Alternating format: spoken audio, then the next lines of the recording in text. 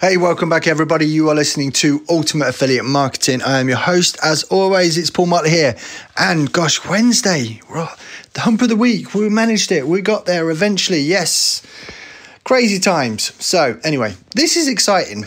If you've been following along with the podcast for a while, you probably heard all kinds of weird and wonderful stuff that I like to put out there. But also, over the last few days, we've been talking about getting leads really cheap, right? So I am actually going to put my own money where my mouth is. And tomorrow, I am going to do a case study on this, right? So it's going to take me a little while to set up, but hopefully if I can get it done tomorrow, that would be awesome and get it up and running. And I'd love to be able to report back the results on the podcast tomorrow night. So hopefully so. So what am I going to do? Well, first off, I need to create a lead magnet, what we call a lead magnet. And I'm going to actually put it out there onto Facebook as a lead ad. Now, I do need to connect up a couple of things.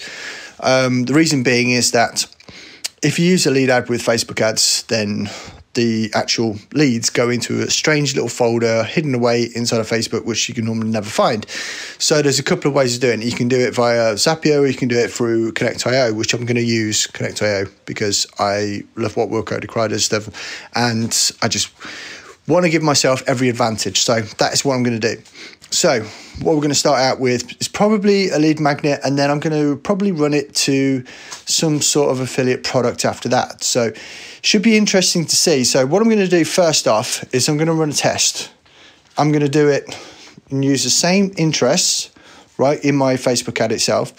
I'm going to go wide. I'm going to go for probably affiliate marketing or something like that, and just let Facebook optimize, because Facebook actually has like over 50,000 touch points of data on us as personal users of Facebook, right? So the theory being behind that is it knows the people, it knows its own users better than we ever could, right? So, and I remember back to listening to another case study that Brian Moran did from Samcart, where he actually tested this out, and he actually used Facebook as his own ads manager almost, and let Facebook go ahead and pick the people, which was that. So it actually opens up another opportunity. So I might not use any targeting whatsoever and let Facebook get me the leads, and then test it out using a very wide option of getting leads. So maybe I run 2 or 3 tests in one go on this one. So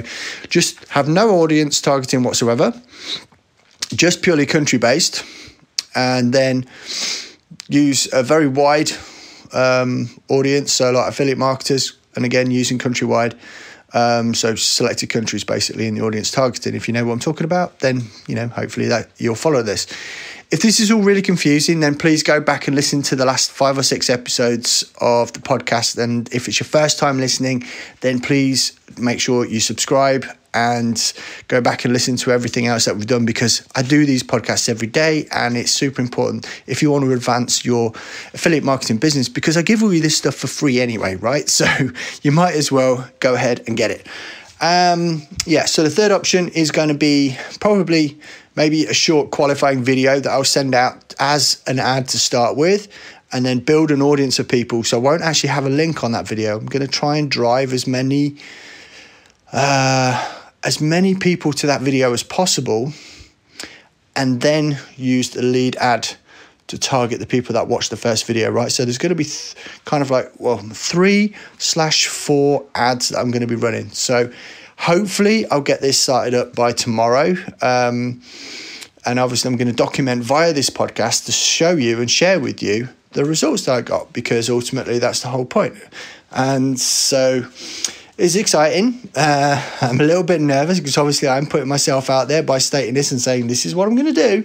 So if it results in no sales, it's going to be an utter bomb. But no matter what happens, I am going to grow my email list, right? And if everybody knows what I'm talking about as far as email list goes, that is your most valuable asset as a marketer, your email list, right? This is why big companies go out and buy other companies. Not because they could immediately emulate the technology. They want to buy the customer list. They want to buy their email databases, right? That's the most valuable asset. And the sooner you get that through your head, the better, because that is what makes a difference in this business. So that is what I'm going to do.